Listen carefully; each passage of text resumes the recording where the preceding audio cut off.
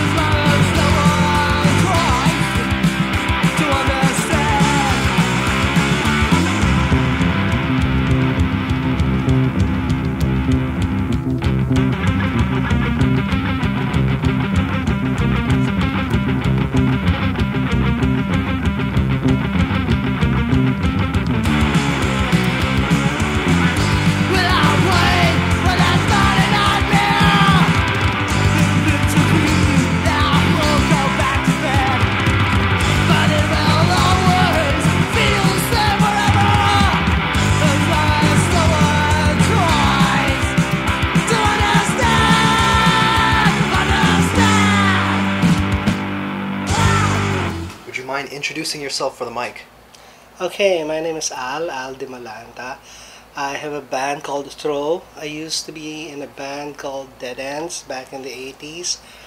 And I used to be the lead guitar player and vocalist of Dead Ends until around 88, 89. We sort of lay low for a while and then came back to the scene in 96. There, now I have a band called Throw. We play basically the same thing. A little bit of hardcore, a little bit of thrash, and a whole lot of punk. Something like that. So for all my friends from Rumapi, straight out of the pages of Shock&Awe, we've got Al from Dead Ends. Yes. We're sitting right now in Demiurge Digital Studios in Makati, Metro Manila, sitting in a corner, taking pictures and trying to be quiet is our friend Ian from Demiurge and Brimstone and Fire, who I've referred to before as the Virgil in my my Descent into the Inferno of the local scene, and he was very kind enough to schedule this interview for us, and I appreciate that a lot. And we're gonna see if we can get him to break his silence and come anytime, buddy. Anytime. Come in with a few comments here and there. So this is actually very exciting for me because one of the things that I'm most interested in about the local scenes, plural, in Southeast Asia, is kind of documenting the history. And we talked about it a little bit, where this is generally going to be your story and your involvement in the local scene, okay, and not necessarily the be-all, end-all of the history of Filipino punk and hardcore.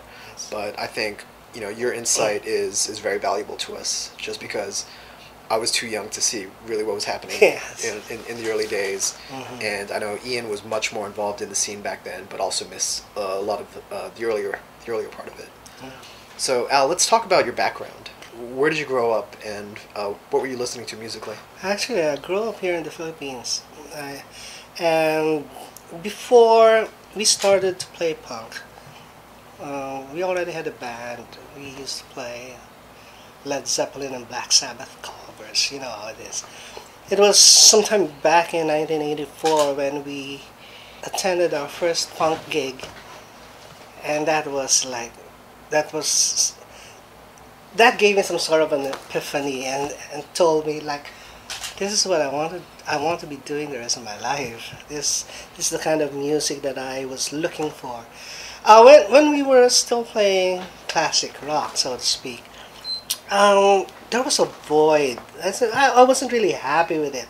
We were playing covers and stuff, but I wanted to write my own songs. I used to write my own songs, but then I didn't feel that that was the right vehicle for my songs. And then I came across punk rock, and I felt immediately felt that this was it. And well, the rest, as they say, is history. So we started like writing our own songs. First we started doing covers, and then we started to write our own songs and came up with an album and stuff. So there, we came up with 4 albums, and 3 of which were released by Twisted Red Cross during the heyday of punk. So that was from 85 to around 89. So that was when the punk was really alive here. So there.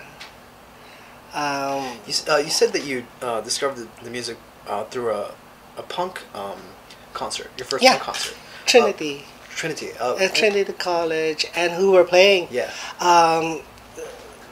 The ones who came before us, like Arnold, Urban Bandits. I think Woods was also in the lineup, but Urban Bandits was the band that like really made an impact on us. I was there with my brother Jay. He was the co-founder of Dead Ends, and he's like, and the reason why we actually disbanded, the reason why the band died was because he died in '96. So, if he were alive today, probably Dead Ends would have been still alive. What did you make of the music when you first heard it? Well, it was loud. It was well. It was different in the sense that I was used to listening to like Led Zeppelin, Black Sabbath stuff, who are all really very tight. But when I watched those bands perform, they were loose. They were like not really that skilled in playing, but they were passionate about what they were saying, about what they were doing, and that was what hit me. I said the passion in the music. And then after that, I read about punk and stuff, and found out that talent was not really a requisite to punk rock. Well, we all know that now. And so, but the message is, the message was what hit me. I mean, punk came about due to like, as a form of protest against like societal repression, boring societal norms in the States, against the government and stuff, and they were all free to do free to say what they want to sing about what they wanted back then. Probably because most of them like just released their music independently, and that's what I wanted to do. I wanted what punk stood for back then, and I believed in that, and so there. And that's why I decided to do that, and I've been doing that for more than 20 years. You mentioned that one of the things that appealed to you was the message, which was anti-government, anti-repression. I think it's it's definitely worth pointing out that at that period of time, the Philippines was still under martial law. Yes, under yes, the it Marcos was. dictatorship. And we were actually really pissed at the things that were going on back then, the repression, all the lies, all the propaganda coming out. So we wanted to have a vehicle to say what we wanted back then, and punk gave that to us. Punk gave us not only the vehicle, but what's this? The courage to do that. The kids back then were like these punks. Mind you, these punks were like teenagers, like 15, 16, 17. I was really, really young back then, and so. If you don't mind me asking, how old were you? I was back then. Fair enough. That's all you get. That's all you get. Well, the reason why I asked. No, but I was really, really young. Okay. I was barely out of my teens. Okay. The only reason why I ask is I have heard that there were numerous student groups who were active against the dictatorship, and so I was just curious if just you were part very of. few. Yeah. But these teenagers also came together and listened to what we had to say, and they believed in what we said. And I would like to believe that we were somehow responsible for bringing about change in the government back then. I would like to believe that. Were you politically active before punk rock? Yes. Actually, I was in EDSA. During the EDSA revolution, I was there for 3 days. And a lot of my songs were based on what I felt back then. Second Coming was released in 86, 87, after the EDSA revolution. That's why a lot of the songs in Second Coming, our second album, obviously, were about Marcos, about the dictatorship, about how he was booted out of power, about what we did during that particular point in time. So, Second Coming was not only a piece of musical history, it was also a piece of political history, so to speak.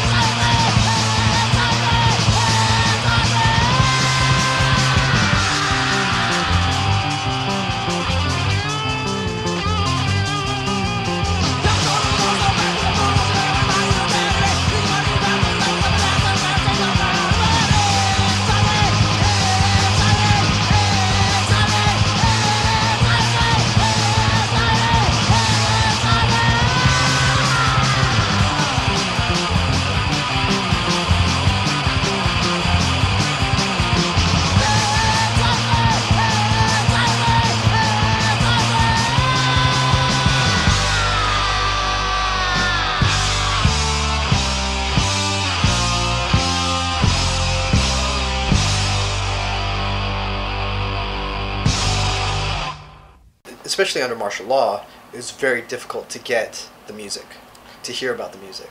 Yes. So I'm curious how you guys got music in those days. Was it tape trading? Was it all friends? Yes, tape trading. But actually, one radio station really helped in spreading the music. It's DZRJ, particularly Howling Dave. He had a couple of shows back then, Pinoy Rock and Rhythm and Rock and Roll Machine ba? I think, but you were still young. You wouldn't know. Pinoy Rock and Rhythm, where he featured a lot of these underground punk bands, and sometimes he played Sex Pistols, Dead Kennedys on air. Nobody did that back then in any other radio station, and it sort of helped create awareness of this punk movement, even among non-punks, so to speak. Rockers were non-punks, but so eventually the movement became bigger because of that.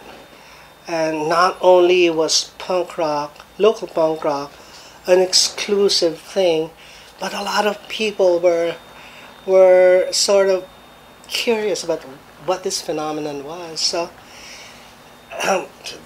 another thing that helped was Jingle Magazine. Jingle Magazine also featured a lot of articles about the bands. They interviewed us. They reviewed punk records, and so that also raised consciousness about the punk scene back then. So the funny thing is that we were just having fun. We didn't know that we were making history. We didn't know that in 10 or 20 years from now, people will be looking back at us and say, wow, that was something else. We didn't know that back then. We were just kids having fun, fucking around, and just playing loud music. We didn't care if we were good, if we didn't care if people... Actually, a lot of people hated us. Now, I mean, those who didn't understand what the music was. In our neighborhood, we used to rehearse 3 or 4 times a week, and everyone hated us. Everyone hated the noise that we were creating back then, and I think that was the general feeling that non-punks had about the music back then. This was noisy. This was trash. Even some rockers felt that punk was sacrilegious to heavy metal back then. Really. It was just later on when heavy metal and punk sort of merged. But during the early days of the local punk scene, punks hated heavy metal. Punks hated the rock star mentality of heavy metal. Punks hated the fact that you had to have talent to play heavy metal. And punks didn't like the long solos and stuff, and long hair, and that. Punk bands hated heavy metal so much that they felt that they stood for everything that is contradictory to heavy metal. Heavy metal musicians had long hair, so punks cut their hair short. Heavy metal musicians always had really long solos in their songs, so punks didn't want to have solos in theirs. And heavy metal had 4 or 5, 6-minute songs, and that's why punks wanted 30 seconds or 40-second songs. So they're poles apart, literally. But towards around the latter part of the 80s, I think things started to gel, heavy metal, and so much that a lot of punk bands who originally hated heavy metal started to cross over, and a lot of things changed. The music changed. So there. How much of the music that you were writing in the early days was a reaction to what you were talking about against like the norms of having long songs, having very Actually, I was against the norm of being against this. okay. I see And what you're that's saying. why I felt, hey, punks didn't want solos. So I did solos. Not a few. So I'm against that norm, that kind of attitude that is against certain things that are good. So although I'm against a lot of stuff, and although I am with the punks, as far as the other things are concerned, it was selective for me. I believed in what I believed. I didn't believe in what they believed in. I had my own beliefs. So that's why if you listened to our album back then, not now, because people now have a broader understanding of the music, and people now are more forgiving actually. But back then, punks were less forgiving about the music. If you played something different from what they liked, they'd hate you. Really, that was how it was. But we didn't care about that also. We took punk rock, the attitude, a step further, because we went against what the punks wanted back then. So they didn't want solos, we did solos. They didn't want like more than 3 chords, like you put 6 or 7 in one song. How big of a scene are we talking about back then? How do you define big? I'm just trying to get a feel for how many Yeah. people would show up at a show. Depends on, just like today, depends on which bands are playing. Now, if you're going to like put Urban Bandits, Woods, Private Stock, Betrayed, and well, Dead Ends in one gig, everyone will be going for sure. But every now and then, like Urban Band, it depends. It really depends. And the good thing about it is that there are what they used to call tribes. There was a tribe in Santa Mesa. There was a tribe in Manila, different parts of Manila, and there was a tribe in Navotas, Malabon. So it depends on who's playing at a particular time. And for example, like a band from Malabon and Navotas will be playing. All the tribe members from Malabon and Navotas will be trooping to that. So it's really big. But if you like put together bands that have followings everywhere, then wow, that was good. But that rarely happens because like organizers back then wanted to space out these bands and not lump them together in one game. The good thing is that, have you heard about Brave New World? Of course you did. Possibly. Brave New World is a series of concerts back then that Tommy Tanchanko used to hold, and that was probably the most well-attended series of concerts back then because all the bands wanted to play there, and that's why it was always a big thing. Like, Are we talking a few hundred people? yeah, like 500, 600 people at the time. It's a big open air thing. Okay. In Filtrate. It's not there anymore. But it was a big open air thing, and Tommy used to hold it like once every 3 or 4 months and stuff. And it was always big. In between, there was Katrina's and Matemia's gigs, which were a lot smaller. These were the venues? Yeah, venues. And Katrina's was a bar. It used to be a girly bar. But the owner decided to convert it into a band gig venue every weekend, every Saturday. So, like 2 or 3 bands would play, and like around 100 people would come at a time and stuff. So it depends. Yeah. But it was big. The movement was big. Although the focus was in Metro Manila, the awareness was huge. The whole country knew that there was a punk scene in Metro Manila. So much so that after a time, pocket tribes or pocket communities were created in different areas, like in Bulacan, Cebu, and even in Baguio and even in Olongapo. So there. Did you get to tour the other areas? Yeah. We used to go to Olongapo a lot. But unfortunately,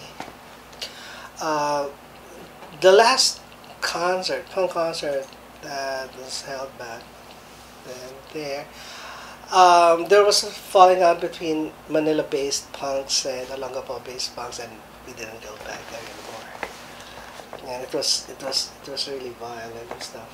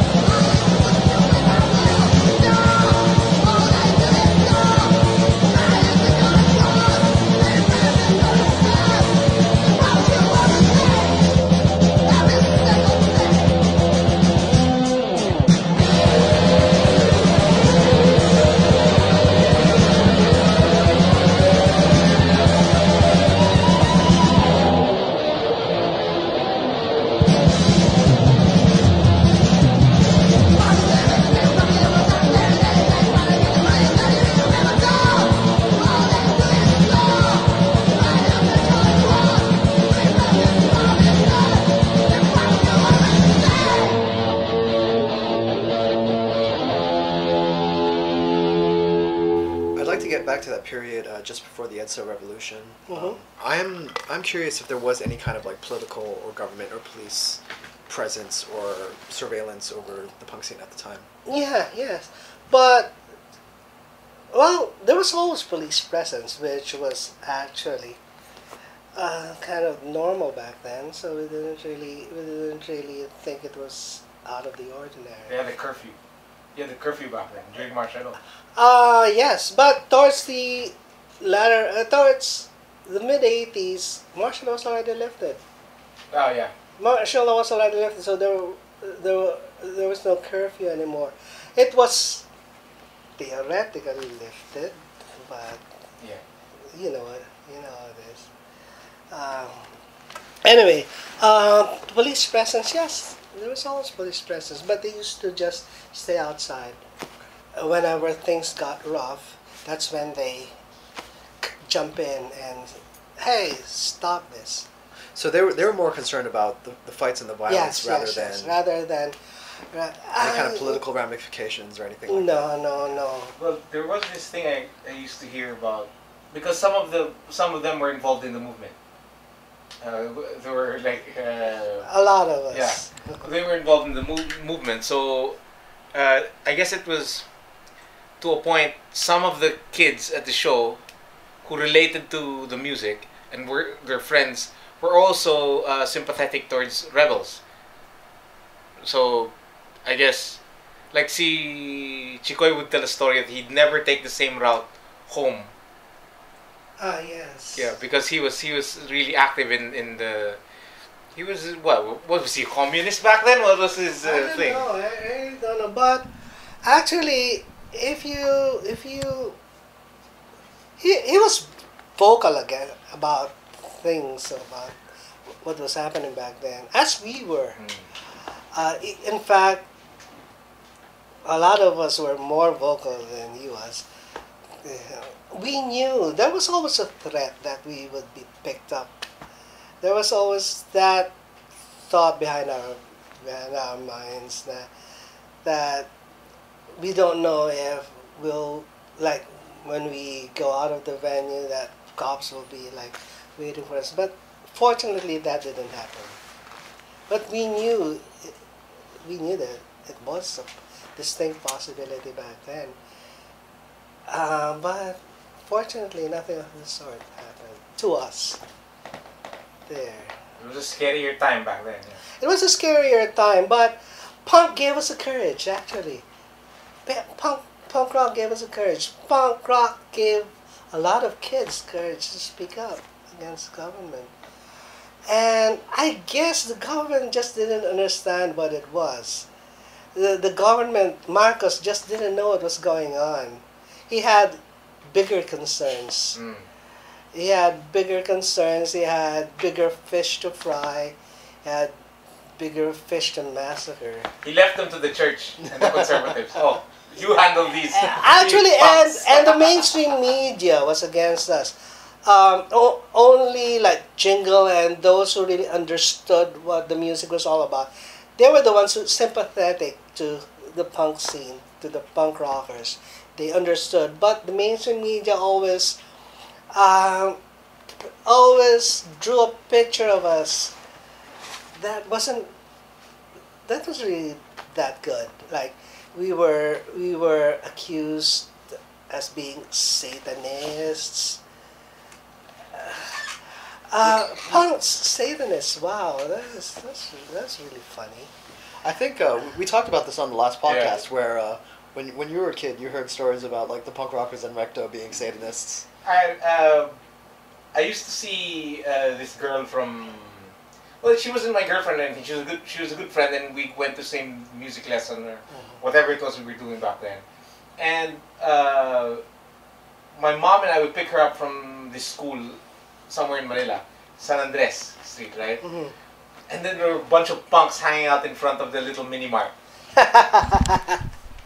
And it's right in front of the church of their school. They have a church, and then you'd see it's literally the nuns and some of the teachers are like trying to block the entrances of the school. It was hilarious. Yeah. But I'm assuming that the Philippines, being the Philippines, the same kids who are accused of being Satanists would also show up for church on Sunday, right? So yeah, some of them. Okay. All right. Yeah. Yeah. There was no real letting go. Like not like now where people are more open about having faith or not having faith, because back then it was all about image. So you're like you're a weekday Satanist. If that makes any sense. But actually, punks were not really Satanists back Yeah. then. They weren't. They were accused as being Satanists, but they weren't. Really. Yeah, and that's an important point that that we need to make, which was that it was the media bias, and I guess the the media always had a particular image of us. We always like, and what's this? The attire didn't help. They started And the hairdo didn't help. Like the mohawks, anarchy symbol, right? The anarchy symbol. They thought it was satanic. Yeah, and the hair. Yeah. And they thought that the spikes in the hair are like horns.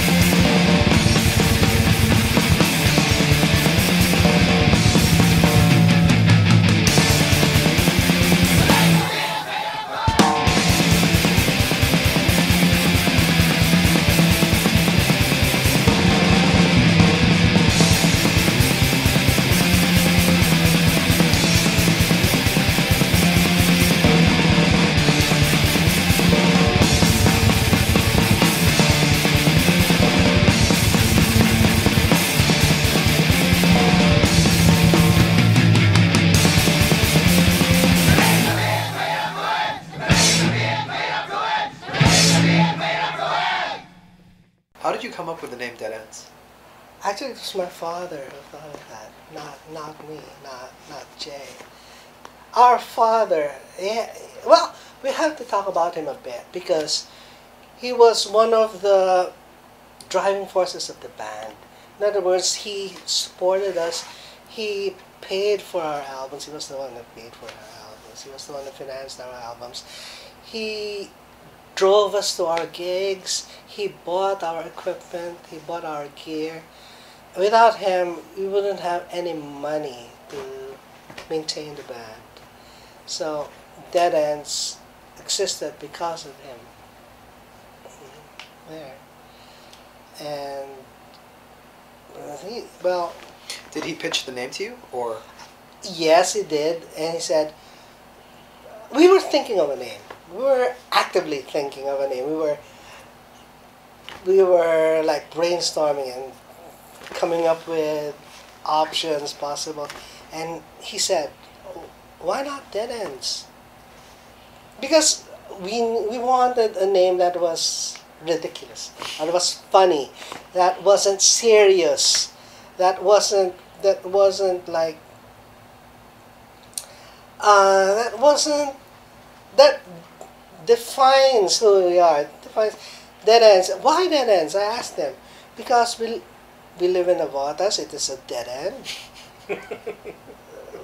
that was his first reason. Okay, and what else? And nothing. It just sounds nice. He said, "Okay, good. We have a name." Dead End. So there's nothing really profound about the whole thing. It is a great name for a punk band, though. Yeah. We found it funny. We found it really dead ends. Wow. So there. I would like to talk about Twisted Red Cross a little bit and Alright. the relationship with the label, because it is it does seem like something like, you know, in the Bay Area punk scene had Alternative Tentacles, and, you know, there's SST, and it's almost like every scene needs a record company to a certain extent, or somebody. Yeah. How did you get involved with Twisted Red Cross? Actually, our relationship with Twisted Red Cross was kind of different from the relationship of the other bands. Yeah, when we started playing in Brave New World, and when Tommy learned about us, and he wanted to produce our album, but we said no. We wanted to produce the album ourselves, our first album ourselves, Complaints. He already came out with the compilation album, Rescue Letters and UN Barricades, on tape. And he already had a record for his own band, Chaos. He was in a band at the time as well. He was in band, Chaos. And which came out with a major label release. But the first TRC record was Rescue Letters and Human Barricades, which is a compilation album of different punk bands back then. But when we started playing, we wanted to come up with our own album. We had a lot of songs, and we wanted to like just put it out. So we decided to come out with the album. And when Tommy learned about this, he wanted to produce our album, but we said no. As I said, we said no. He was insistent, so we arrived at a compromise. Okay, we will produce the album ourselves. You help us with the production, but we finance it ourselves and stuff. We market it ourselves. We produce it. We produce it ourselves, the album, and he will be in charge of marketing, distribution, because he had the know-how, and he knew where to like put out these cassettes. So, on the condition that we use the Twisted Red Cross label. So, why do you think he was so insistent that? I don't know. He you probably guys- liked our music. Okay. I don't know, or probably because we were the very first band who was ready to come out with an album back then. Nobody had like enough original songs yet, probably. But we were ready. We wanted to. So okay. So we arrived at a compromise. We produced the album ourselves. We didn't know anything about recording, so he would help us. He helped us with the recording and stuff, although I wasn't really happy with how it turned out. Talk about why. You did talk about it a little bit in the Shock&Awe article, but what was it you didn't like about the Complaints recording? The recording itself. We went into the studio. I had lots of ideas about how to do things, how the sound that we wanted, but he booked us into an 8-track studio. 5 tracks were already used up by the drums. So we had 1 track for bass, 1 track for guitar, and 1 track for vocals. Just 1 for each. Had he recorded before? Did he know? Yeah. Okay. Well, he recorded his own band. Okay. I bet that was a minimum of 16 tracks. So he booked us into an 8-track studio. My God. So, and he didn't want me to use a distortion. So I had to like plug direct to the amp. Oh, the amp was good. Still, it wasn't my sound. That wasn't my sound. Whenever I played live, I used to like, I wanted a wall of sound every time. But How would you compare the sound that you guys had live versus the sound that people heard on the recording? in the first album, it was different. It was totally different because we were like our hands were tied back then with what we were given. So we were just given 8 tracks, and 5 tracks were all ready for the drums. And Wow, there wasn't even any backing vocals. I had plans on how to do the backing vocals, how to do the overdubs, and all that stuff, but it didn't happen. So there. So that when it was time to come out with our second album, we told him we wanted at least 16 tracks this time. And I already knew how to go about doing things in the recording studio. So I don't want you in there. That's one of the conditions. I don't want you in there. Okay, and so the second album, Second Coming, is the sound I really wanted. That would have been what Complaints, the first album, would have sounded had I been given total control in the recording. So there. So I was really pissed off. If I could do the whole album all over again, I would. But well, it's there. It's a good thing. Some people liked it. Would you? As it was. Would you consider re-recording it as thorough? I know. And just probably one or two tracks, but if Jay were still alive today, then we would probably re-record it as Dead Ends. But the reason I did not use Dead Ends as a name for my next band was because Jay was an integral part of Dead Ends. His creative ideas, his creative input was critical to the music that we produced back then. So much that if it wouldn't be right coming up with another Dead Ends band without him, because he was an integral part of the band. So I just used a different name. What was the response to Complaints when it came out, like locally and? What was the response of the punks? Yeah. Yeah, they liked it actually. Fortunately, it was the very first full-length album release of a band, aside from the mainstream release of Chaos. It was the first full-length underground punk release of any band here in the Philippines, aside from Chaos, of course. But that doesn't count because that was a mainstream release. What format was it released on? Cassette? Cassette, just okay. Cassette.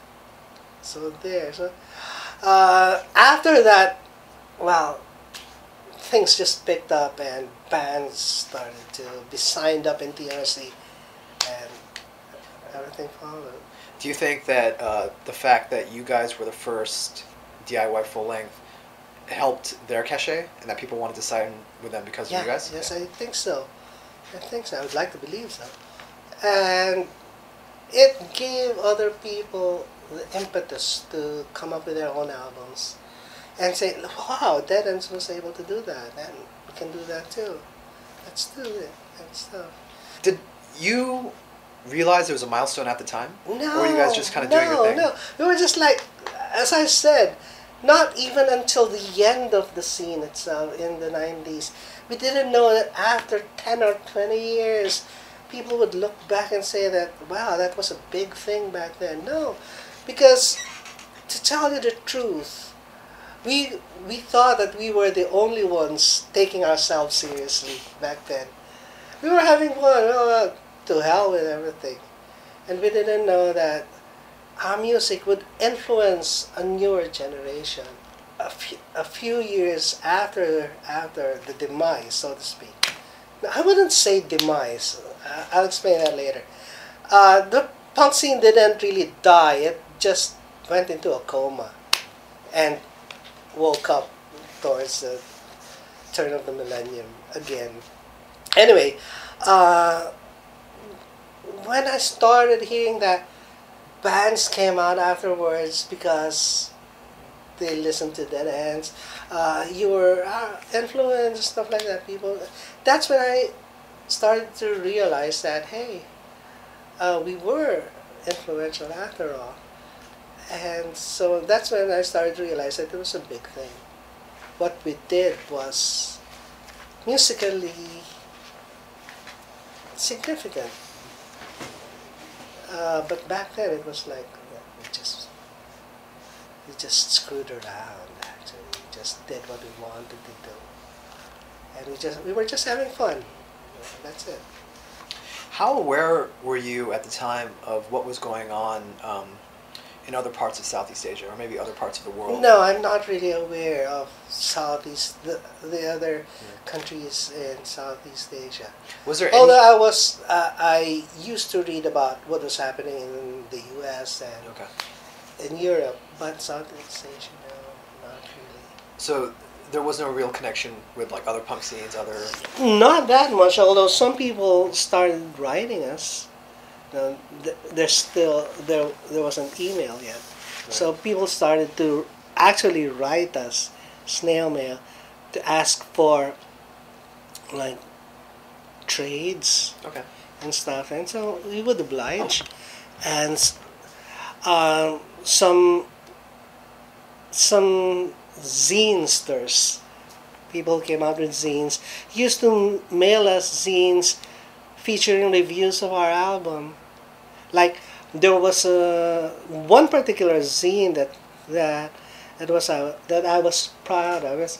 There was one from Germany, which published a review of Second Coming, a rave review of Second Coming, and I clearly remember that the reviewers wrote that this is better than 90% of the big name bands in the U.S. He said that. So wow, that was good.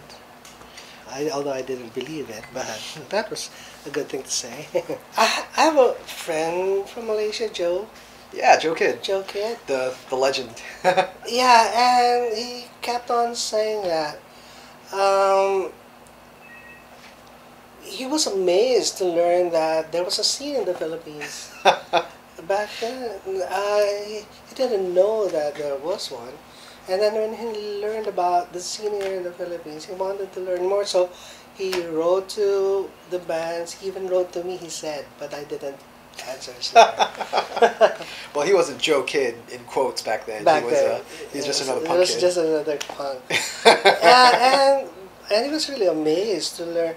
And he, like, got these tapes and let his friends hear it, listen to them, and that was one of the reasons why Malaysian punk rock grew, because of the influence of the Philippine scene. That's what he said. I believe it, 100%. Because as far as I know, there wasn't a real punk scene in Malaysia until the early 90s. And so it would have been past like what you guys were doing with Dead Ends until... And, no, what was the... what motivated them was the fact that they said, the Philippines was able to do it. We can do it too. So come on, let's do this and stuff. That's what he said, and that felt good. So that we didn't only influence our countrymen, but we were also a big influence in other countries.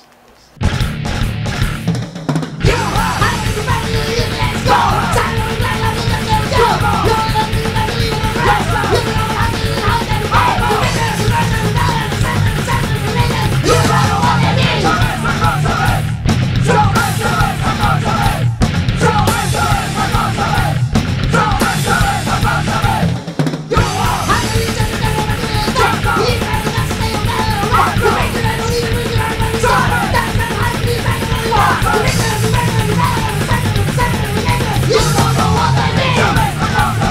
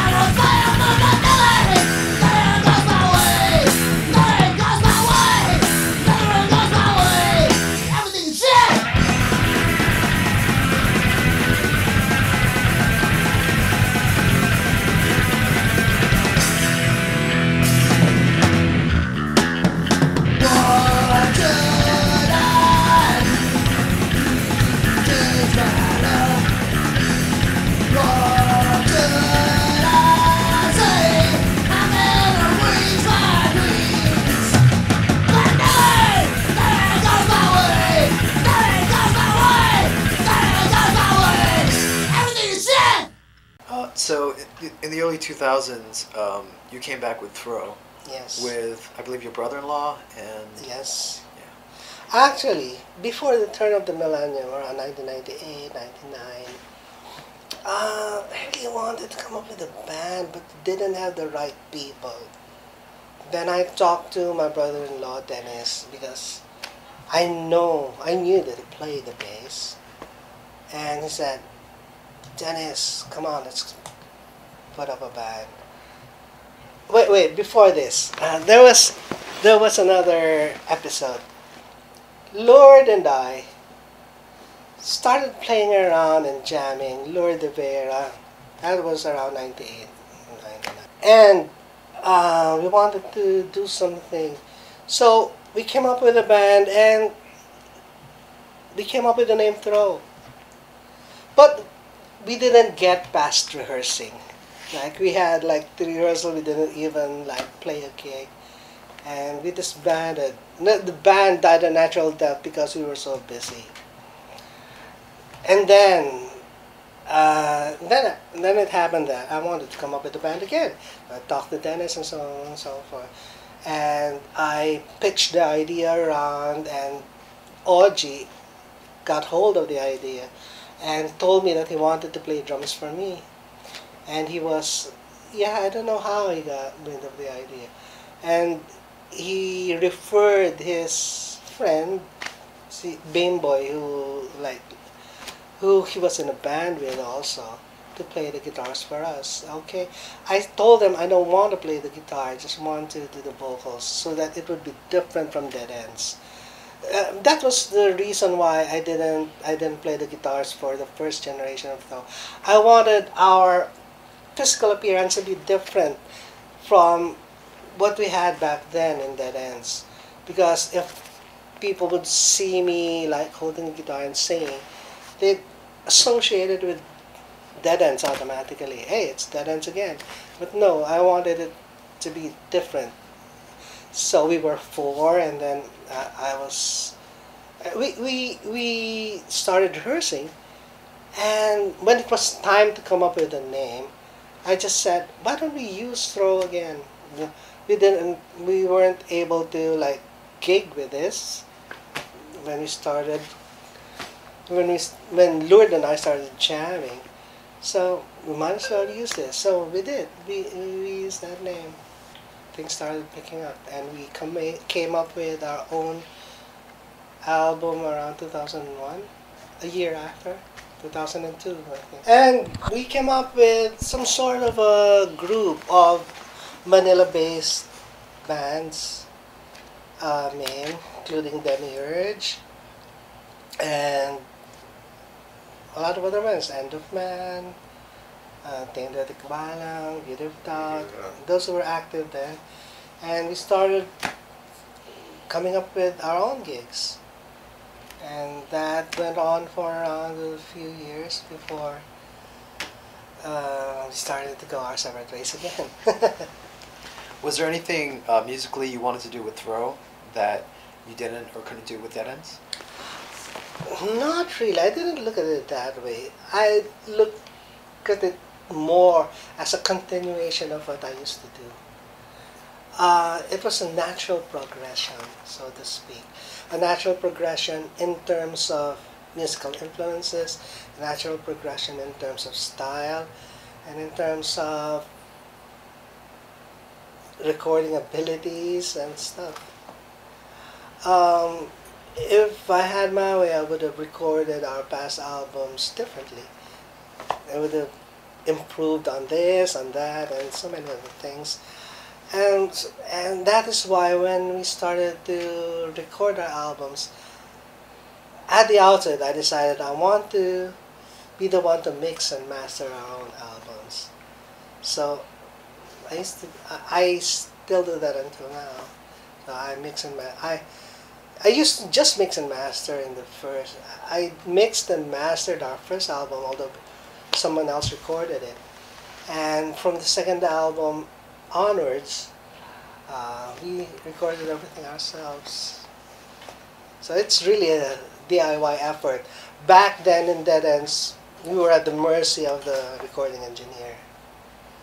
So there. So we have more control right now over how our music sounds and how our music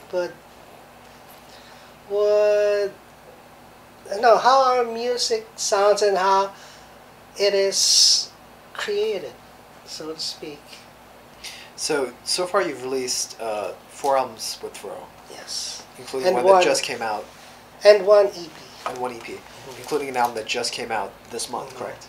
Yes. For anyone who wants to purchase the album or order the album, is there a website? Is there a... Actually, we're doing a website right now, which we will be launching in a couple of weeks. I wanted to come up with a website so that the dissemination of information would be centralized. And right now, people rely on social media for information regarding Throw and what our next gigs would be, what our next projects would be. But I wanted to go back to the old school, not really old school, but the old school of like checking out websites and not the social media. Look for Throw on Facebook, Instagram. Yeah. See, I wanted a real internet presence that does not rely on social media. Are you active on social media? Yes. I noticed Throw has a Facebook page that's fairly... But I don't have time to like update that, or I often just put things about the band in my own personal account. So that's where people learn about what I do, what we do in the band. So the last time I talked to Ian, or the last time I did a podcast with Ian, we talked about the Dead Ends tribute. How did that come about? Ask him. he's the brainchild of. Anyway, but I think. But you recorded a few songs as Throw, One. right? One song, yeah. Recorded one. That's the title track. That's the title cut of the album, and Ian did a very good job on it. Thank you. So it's shall we file it under pending? Yeah, it's unfortunately most of the bands, they didn't really back out. It's just they don't have time. I understand completely the traffic situation is horrible now, and some of them I've lost. Do you mean literal physical traffic? As in yeah, cars? Yeah, as in traffic jams. The roads are all backed up. I understand that there are priorities. Yeah, of course. So it's not something that, of course, these bands would prioritize their own albums and their own projects. Some bands are getting together just to be part of it again. So like some of them are no longer bands to start with, and I just managed to convince them because to me it's important that these people, I've literally hand selected these bands. Sooner or later it'll come out.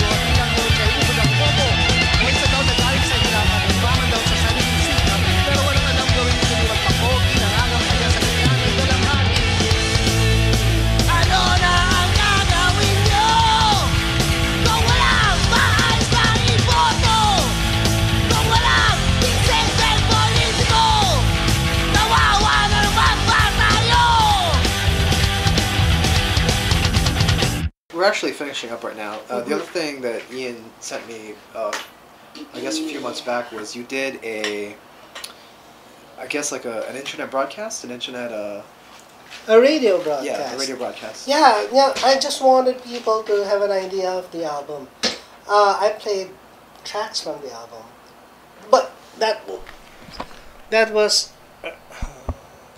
2 or 3 months before we actually released the album, and at that point,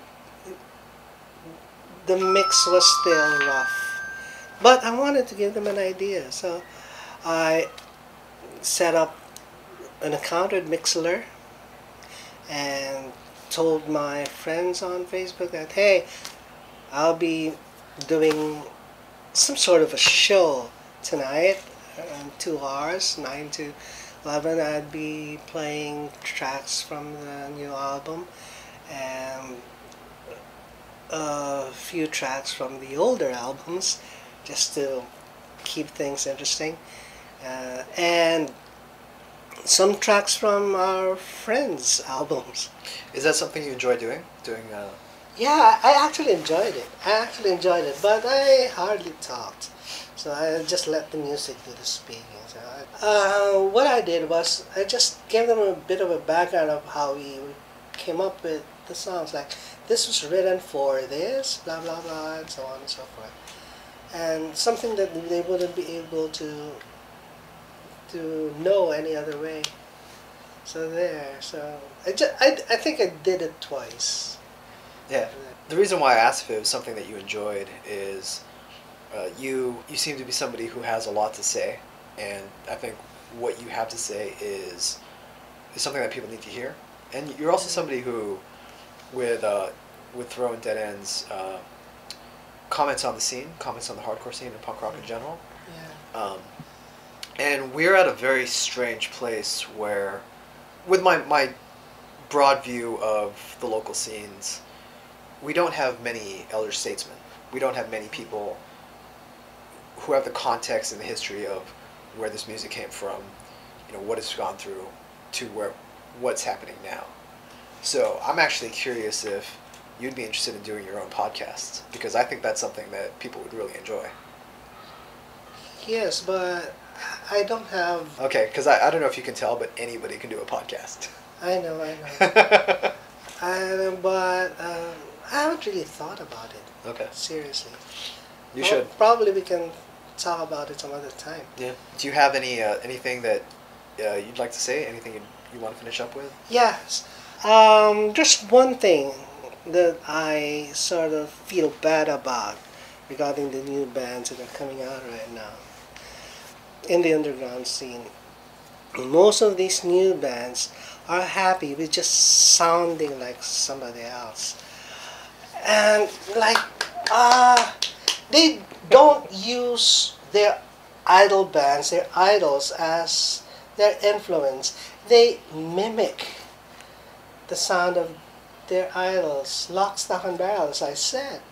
They even use stock slogans that their idols say on stage, and they do that as well. Like, the problem with the younger bands right now is that they don't exert an effort to come up with an original sound. They're happy with sounding like their idols, which should never be the case. And this is the reason why some group of bands sound the same, because they are all happy with sounding like their idols. Hey, we sound like this, we sound like that, we sound like this. Purposely. Being eclectic is something that sometimes it's hard to avoid. Like, you get influences here and there, and you come up with a totally new thing. But when you get something, the whole thing, and use it as your own, without changing anything, that's a totally different matter altogether. And that's what most bands, like, where's the originality? They don't have to have their own style. They just have to have their own sound. Style and sound are two different things. You may all play the same style, But one should sound different from the others. Stupid people might love you. But would you rather be loved by stupid people rather than people who really think and appreciate good music? So there. Awesome. I don't think we're going to top that. Thank you so much, Al. Okay. You're welcome.